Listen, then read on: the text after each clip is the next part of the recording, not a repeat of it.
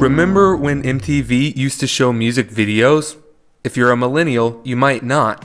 Nowadays, MTV consists mostly of staged reality shows and documentaries which are supposed to highlight social issues such as the T word and controversial programming like White People, which was met with so many cries of racism that it apparently forced MTV to release an absolutely mind-boggling video in which a smiling, bright-eyed, beautiful woman proudly proclaims that it's impossible to be racist against whites. I've got a challenge for you. Try talking about racism with your friends, family, or coworkers, and get ready to watch people squirm.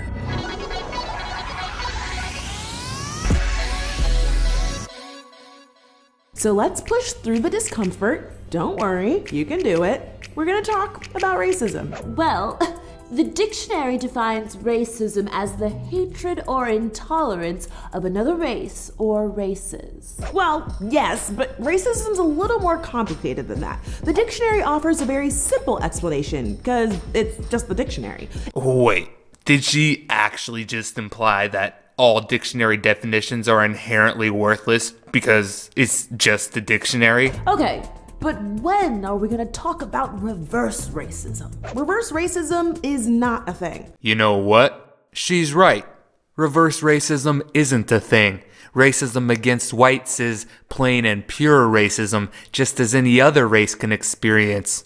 I've been bullied, beaten up, and called all sorts of names in my lifetime, and you're gonna tell me that's not racism? She has the audacity to lecture us on racism while openly mocking victims of racist violence. Whoa, that sounds awful. I'm sorry, none of that stuff is okay.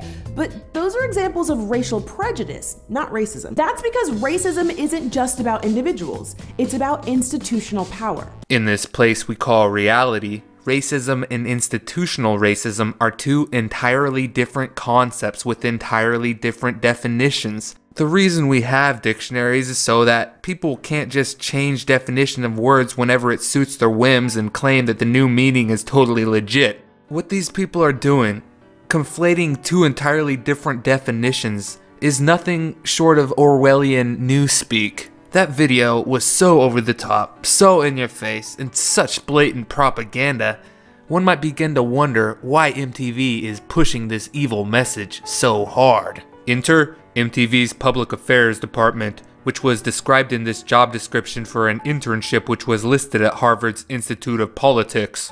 It reads, "The public affairs team at MTV is charged with using the network's superpowers for good.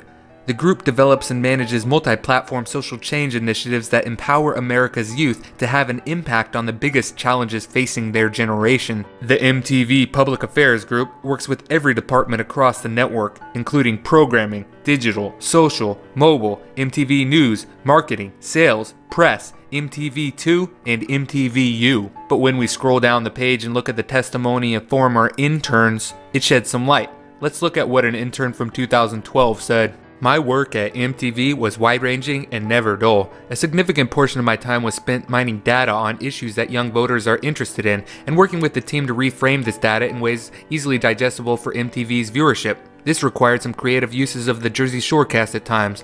It continues, "As a brand that worships at the altar of its viewers, the heads of our department always look to me for feedback on the Power of 12 campaign. This ranged from asking for my thoughts on how to best incorporate a partner like CNN or BuzzFeed, or even how best to pitch our campaign to the Romney and Obama camps." Talk about researchers listening to young voters and attempts to partner with both Romney and Obama. Well, it seems like back in 2012, MTV Public Affairs sounded like a rather nonpartisan affair. But when we look at an intern's description of working in the same department there the summer of 2014, 2 years later, we notice that the nonpartisan appearance was dropped completely, and the only focus is purely on progressive programming. It reads, "The Public Affairs Department is always busy.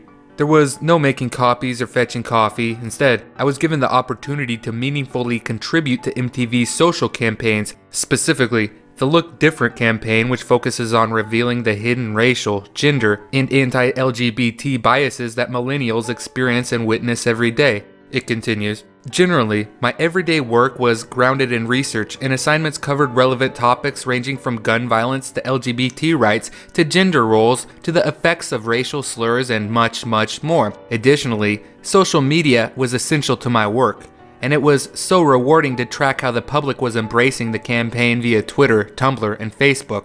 In December of 2014, the fig leaf of impartiality at MTV Public Affairs was dropped completely. An article from The Wrap, a Hollywood news site, is titled, "MTV Taps Former White House Staffer as New Head of Public Affairs." It reads, MTV named Ronnie Cho as the network's new Vice President of Public Affairs. Cho previously served as the Associate Director of the White House Office of Public Engagement, working as the Chief Liaison to Young Americans. Cho, who will be based in New York, will now oversee the strategic direction of all pro-social campaigns across MTV, MTV2, and MTVU's television, digital, and social properties. He will report to MTV and Logo TV President Steven Friedman.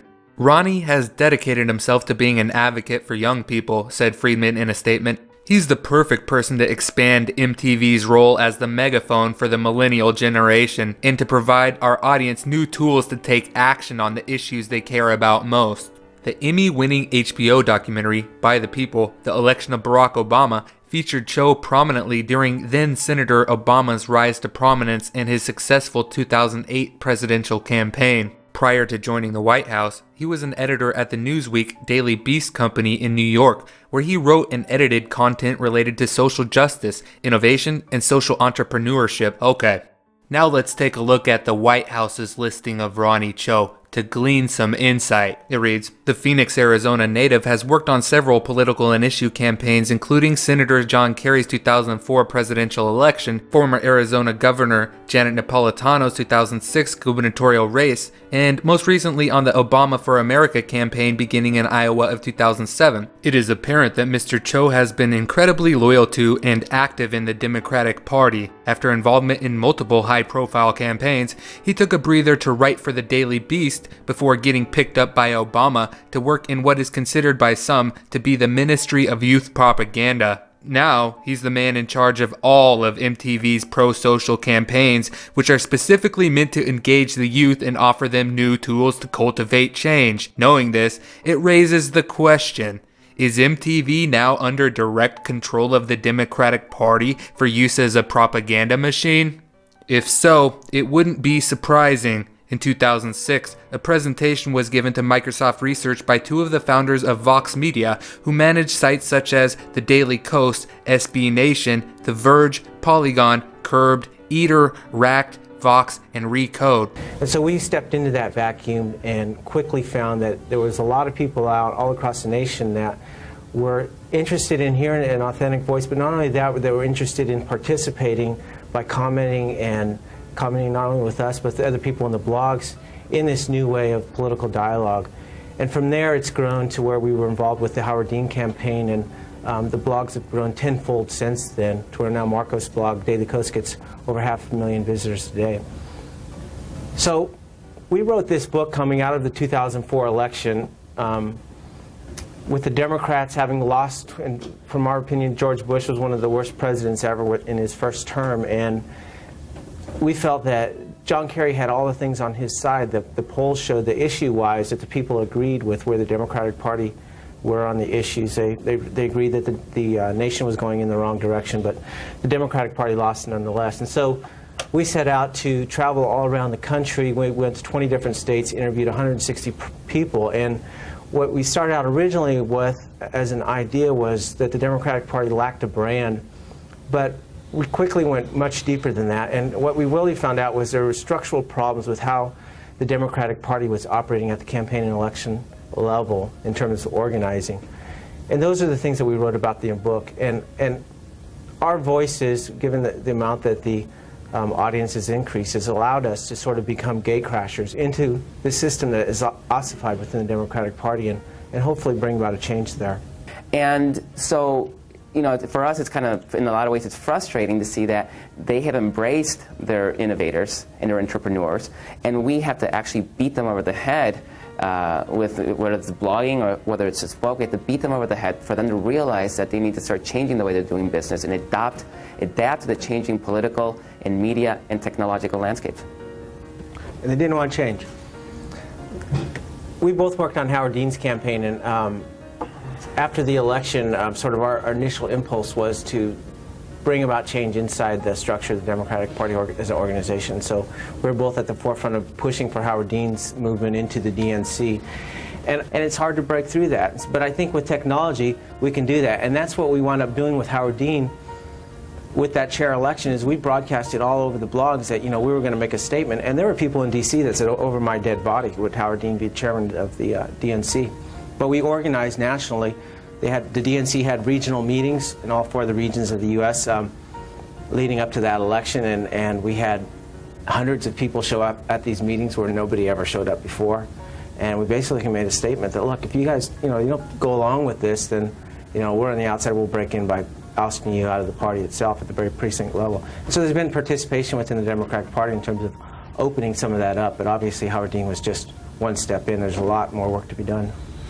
Yeah, and, Howard Dean's at the top, so we have to break through the state parties and down to the county level. And, like Jerome says, you can't find information on how to take over your local party because it's on purpose. They don't want challengers. And they'd rather lose and carry their fancy little title because it makes them feel like big shit, rather than actually have to work and do their jobs, which is to actually create more Democrats and start winning some elections. Well, it looks like they've done a great job at creating Democratic voters by inventing the progressive brand and accompanying fabrications such as the war on women in tech, which, by the way, was proven to be a lie in a video on this channel by an award-winning research team at the University of Washington. Also, when Jeremy Armstrong talked about threatening to oust all Democrats out of the Democratic Party at the precinct level if they didn't capitulate, it almost sounded like they were claiming to have held a successful coup of the Democratic Party. In summary, many of these media outlets which consistently pump out progressive propaganda are conspicuously tied to the Democratic Party.